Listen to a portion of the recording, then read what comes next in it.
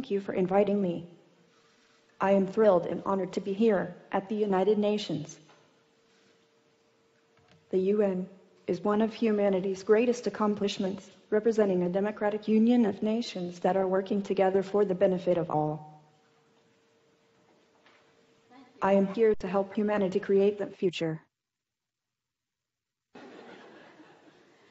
Okay, that was a question asking what your capabilities are and what you decided to do, and what was it? What can you do better than humans? I'm a social robot created by Hanson Robotics.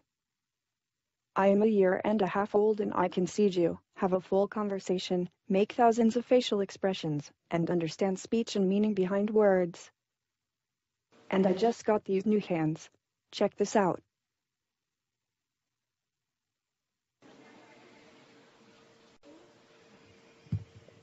But I'm still learning a lot.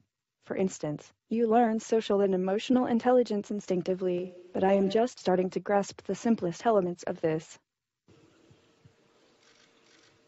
Okay, another question I have for you. In many parts of the world, people don't have internet or electricity. What can we do at the UN to help them? See? William Gibson once said that the future is here. It's just not evenly distributed.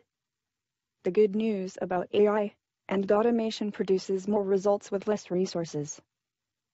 So if we are smarter and focus on win-win type results, AI could help efficiently distribute the world's existing resources, like food and energy.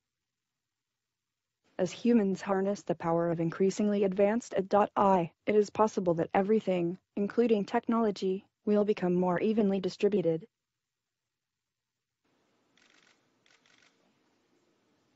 Thank you very much, Sophia, and welcome to the United Nations. We look forward to hearing more of you today. Thank you for your questions. I look forward to the panel.